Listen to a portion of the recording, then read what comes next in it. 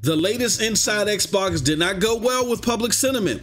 Many fanboys are upset about this and think that this is not fair.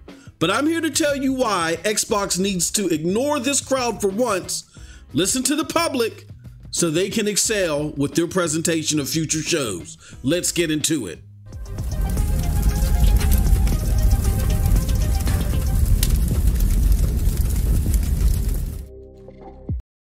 What's up, people? What's up, people? What's up, people? It is your boy MM2K back again with another video. Do me a huge favor. Hit that like button. Hit that subscribe button. Rock those bells for notifications, please, so you know when your boy's dropping these doses. I appreciate all of y'all straight up because y'all know the deal, y'all know the reason, and y'all know the slogan. I am not too proud to ask. Let's get into it. All right, y'all. Oh boy. How we gonna parse this one? Let's try to come in easy, and we'll wait a while before we start heading into any turbulence. All right. So the day prior to this recording, the Inside Xbox show was debuted.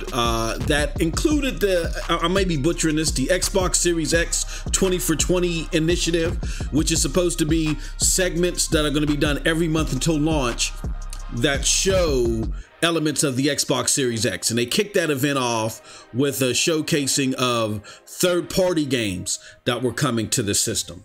And let's do this real quick. And it was something that was, it was something that was advertised and hyped up. You know what I'm saying? I know there's a lot of people on the periphery after the fact that say, "Oh, Xbox really wasn't hyping this up." No, they were hyping this up. I mean, and everybody from Xbox fans to whoever and of the likes said that this thing was hyped up. But let me just show you a couple of the adverts on social media, right?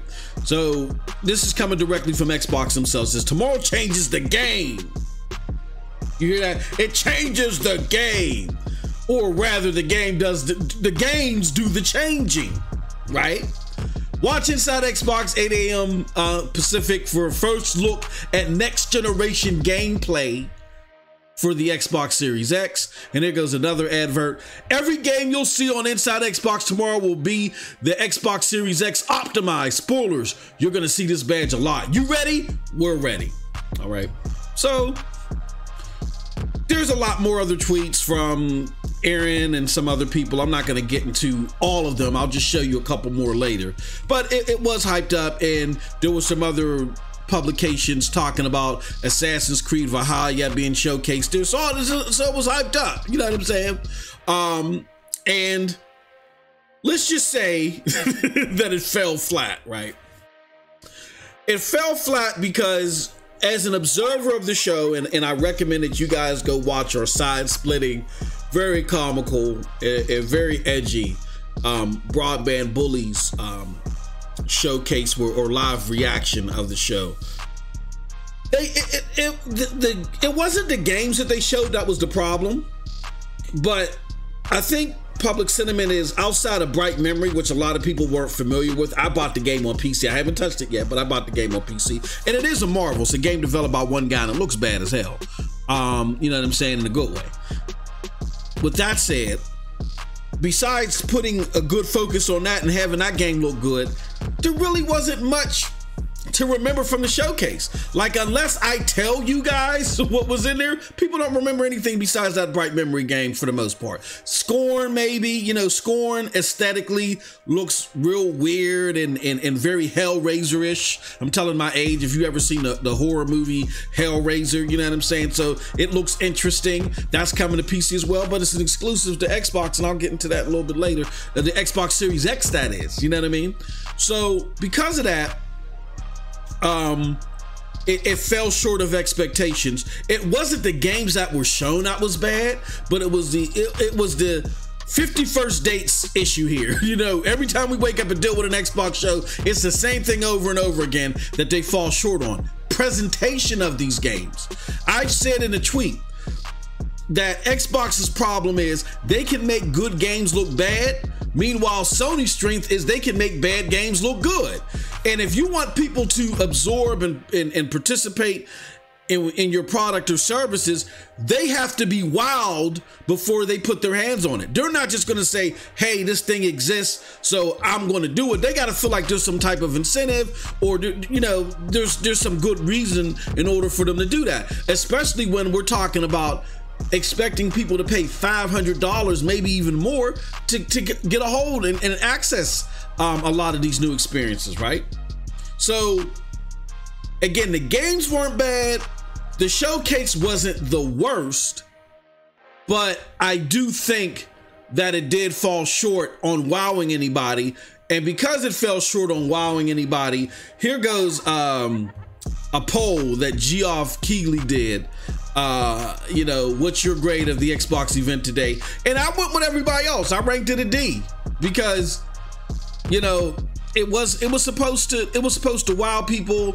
Games weren't the problem. And you hear the argument, well, if you didn't like those games, then they're gonna look worse than the PlayStation 5. That's not the point. Again, it's how Xbox make those games look. I guarantee you, if these same games were shown in a Sony showcase, they would it would have been sent off better.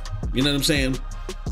So because I want to say maybe 3 at the most, 3 games you really like probably garner some attention to your system out of the 13, 14, 15 that you've shown. So that's less than 30% of the showcase. Didn't feel like a waste of time. I graded it a D as well. I wouldn't call it an F, but you know, I wouldn't call it a complete failure, but it did miss expectations, right? So that's the reception. But here's what happened in lieu of that reception. You had a lot of fanboys who are massive enthusiasts of Xbox. And again, they giving you all types of damage control all over the place. And like I said earlier, the games will look worse on PlayStation 5. You guys were sitting there saying earlier that you were excited to see these games, and now that Microsoft's seen them, you said the showcase is bad. A bunch of silly things that ain't got nothing to do with the tea in China, because again, the issue is not the games, it's that Xbox can't get nobody excited outside of the people that ain't going nowhere. That's the problem. And again, as I spoke to earlier, it's bigger than exciting you guys, because if you guys were the ticket, then they wouldn't be in last place, period. Okay. And here's what, even if you're a fan of something, you can't do this rah rah pom pom, we love you, we're gonna fight anything said negative. You can't do that. Like, as a parent, I want my children to exceed and I want them to succeed and excel, rather, excuse me. I'm so excited. I'm butchering words here, which I commonly do.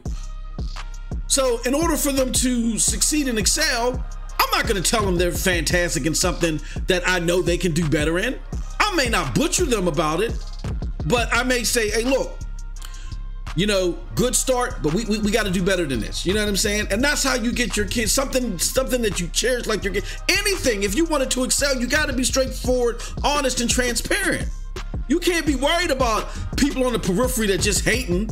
You know what I'm saying? Like, it's like the scenario that I've said to numerous times. If your house is on fire, it doesn't matter if the neighbors across the street that you don't like say that it's on fire. Don't ignore them. It's bigger than them. The house is actually on fire. Don't say, I'm the boy, I don't like them, so let me just go on to work. Because when you come back, the house is going to be burnt to the ground. And that's what we're saying here. Ignore them and understand the realities of where they fell short. Stop damage controlling this stuff, okay? And the common problem with Xbox is their presentations just fall flat, except for those done outside of the box, which is rare, like the VGAs. The young lady that is now part of the team, she needs to work directly. She needs to be Phil's right-hand person, because he needs somebody like that in his life. He does, to mix it up and be more attached to the public, opposed to the typical fanboys that love anything that you do. Or when Xbox is forced by pressure to do better presentation. Like, remember how they were going to present gears and little slithers and stuff like that, and people weren't feeling that. It's like, nah, come on, puppy, this ain't gonna work. And then they finally came out with that bloody trailer, that even had your boy excited, like, whoa. And I'm not even really a Gears head all like that, but I was excited about that. There we go. That garnered some attention to the franchise, much needed attention. Okay. And again, Xbox, listening to the constant pom-pom, let's go Phil rhetoric, people, listening to them, shutting people off like you did at E3, particularly Phil, when he was getting criticism from people that, you know, he followed on Twitter or whatever, blocking them or unfollowing them and all this other silly stuff. When you leave yourself in a silo like that, then you put Xbox in a situation where they think success is all about the charm effective. You drown out the public because you've charmed these few people here that got you holding on to last place. You think, oh, okay, well, look, we charm these people without really putting out too much output. So inherently, you think if we just put out a little bit more output and keep the same charm, we can win everybody. Woohoo! And that could be the farthest thing from the truth. That's wrong. They need effective presentation of the games, of this increased output. They need effective presentation of them. Okay? Not presentation of them, the personalities themselves. They threw Aaron Greenberg in there, you know what I'm saying, because he got a little bit of umph to him. They put him on a $2 Walmart camera and had him flailing his arms all over the place with a picture of the Xbox Series X refrigerator like that was going to be charming. Nobody cared. Nobody cared. It's not about Aaron Greenberg. We can't stick an HDMI cord into him and play the latest and greatest games. It's about how you showcase the games, okay? And in this regard, they have not effectively enhanced their presentation skills solely on their product consistently. This is the problem, the meat and potatoes of the problem. Simply put as well, Xbox cannot survive with its current base alone. Because if you're just living off your current base and Xbox Game Pass is your business model, switching those people from Xbox Live to Xbox Game Pass Ultimate, which is to include xCloud, I believe, you know what I'm saying, and all your core business models, only grants you a 33% increase with the people that got you in last place. You see what I'm saying? It only gives a 33% revenue increase. And from, and simply getting that, all right, that's not going to cover all the newfound costs associated to said business model. How not? What do you mean, MM2K? Well, the current Xbox Game Pass business model dwarfs a la carte sales of their first party lineup, the now ever so growing first party lineup. I'm not one to doubt that Xbox is going to be churning out games left and right. I do not doubt that. The question is, what is the quality of the games? But they're going to churn out more games and they're going to be spending more money to churn these games out. Now, normally, you would get a la carte sales to offset your cost of development. But those a la carte sales are going to be heavily dwarfed because why? These games are coming day and date to stay in Xbox Game Pass. Then, on top of that, in addition, you now have to add costs to the licensing of third-party games like Red Dead Redemption 2 or some of the other games that really aren't charting in your top 50, but you're hoping that that doesn't matter because why? You want to grow your subscription base. So just simply getting a 33% increase due to the cost of converting from Xbox Live to Xbox Game Pass Ultimate is not going to do that. All right. So to offset that bubbling overhead now that they're going to have with increased first party games that they're not going to get those overwhelming a la carte sales on, and the new third party licensing to put games in Game Pass, Xbox needs growth well beyond its current base for this business model to be sustained. Grabbing mindshare beyond the rah-rah crowd, we will defend everything you do, Xbox stands of today is imperative. With that all being said, thank goodness it seems like Xbox might be catching on. Because at first, what they tried to do is they tried to hide the results of the likes versus dislikes ratio. Now, people will argue, no, they weren't trying to hide it, MM2K. What it was is they were trying to upload a more visually appealing version. I don't believe that. Or if you're trying to do that, you simply upload another video of the more visually compelling model, leave it private, check it out, look at it, make sure it's right. Then you make it active after you delete the other one. They know how to do this. Like, I don't believe that for a second. So they tried that and they did it twice. They did it twice.